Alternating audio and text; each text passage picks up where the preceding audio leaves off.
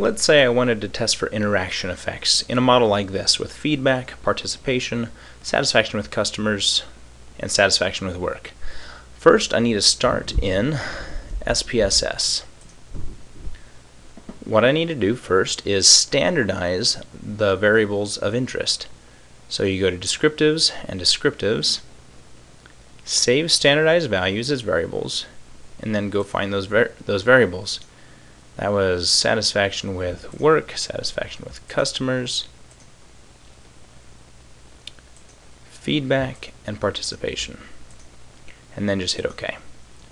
What will happen is you'll get 4 new variables here, all standardized versions of the variables you already have. Now you need to calculate or produce your product term or your interaction effect. So you go to transform, compute variable. We're going to make it part underscore times feed. Now there can't be any spaces or mathematical or equation terms in here. No multiplication, subtraction, addition, nothing like that. No parentheses. And then we need to create the expression here to compute that variable. So it's just participation, the standardized participation, times the standardized feedback. Alright, hit OK. Once again, a new variable is created right here. And we can now go into AMOS. But first I'm going to change these variable labels. I don't like the labels. They're really long, so I'm just going to get rid of them. Otherwise in AMOS it ends up showing the label and the variables are enormous. Okay, we need to save first, very important, and then go over to AMOS. Pull in that data.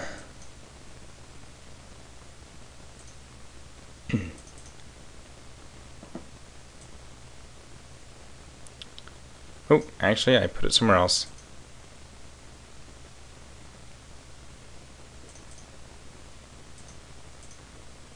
Here it is.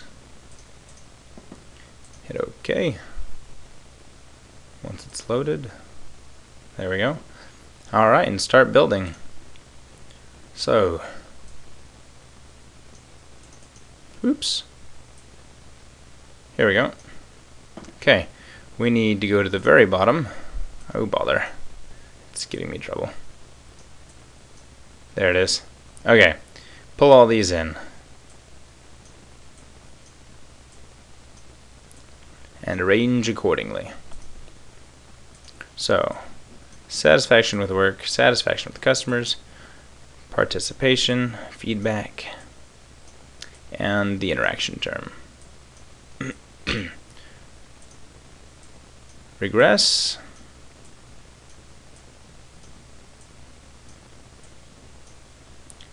Error terms.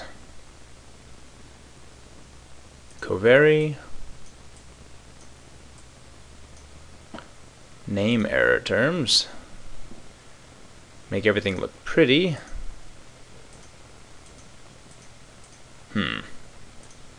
And adjust accordingly. There we go. And then save. We'll call this interaction.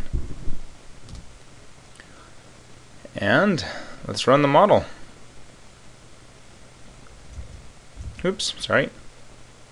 Oh, actually, we'll get standardized estimates, squared multiple correlations, modification indices. Then run.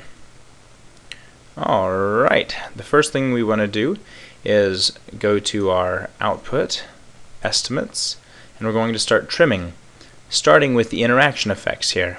So this one is highly insignificant. That's interaction to SAT-C. We can go ahead and get rid of it. Interaction to SAT-C right here. And make this a little bigger. There we go. And then you run it again. You only delete one at a time. Looks like that last interaction effect is significant, so we can't delete it. We can now start on the non-interaction effects. Looks like feedback to SAT-C is not significant. Now, because there is no interaction effect on satisfaction with customers, we are permitted to delete this insignificant effect. Let's say, for example, just as an illustration, that this line here, feedback to sat W, was insignificant. We would not be allowed to delete it because there is an interaction effect going to satisfaction with work. Hope that makes sense. Alright, we run again. We should be all significant now. We are. Now we attend to model fit. So go to model fit. Our C-min over DF is terrible. Our p-value doesn't exist. Our GFI is fine. CFI is terrible. RMSEA, terrible. P-close, no good. So let's go to our modification indices to see where the problem is. Look at this, huge. Looks like E1 to E2 needs to be covariated. We can't do that. This is a structural model. We would do that in a CFA. In our structural models, we need to create regression lines or remove variables.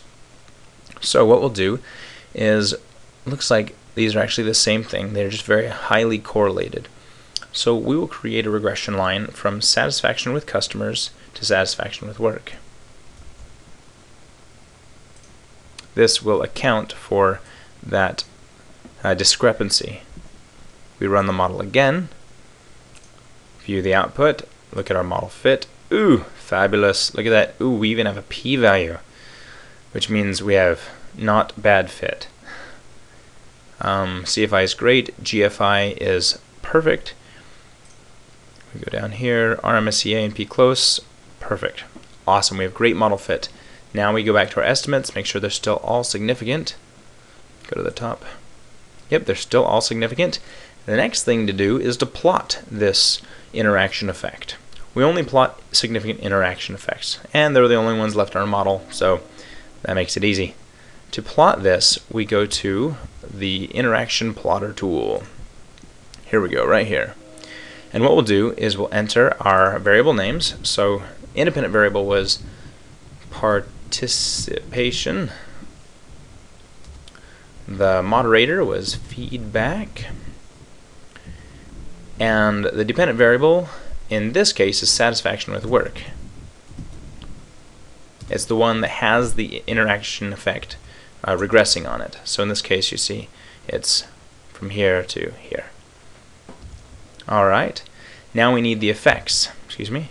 We push the up arrow here. We get the unstandardized estimates. So from our independent variable to the dependent variable, it's 0.13. For the moderator to dv, it's 0.2, and then 0.13 for the interaction effect. So 1.3, 2, and 1.3. 0.13, 0.2, excuse me, and 0.13. Alright, the constant, we can just leave constant at 3. It just moves the graph up and down, you can see. So it does us no good to change it. Alright, now we just have to be able to interpret this. The interpretation is that for low moderation,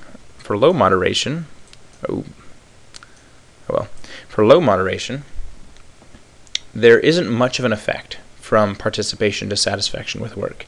But when you add feedback into the model,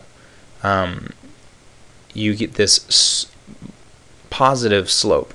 So participation has a stronger effect on satisfaction with work when the employees are receiving feedback. And that's it. For more help on interpreting the various types of plots you'll get, refer to StatWiki interaction. There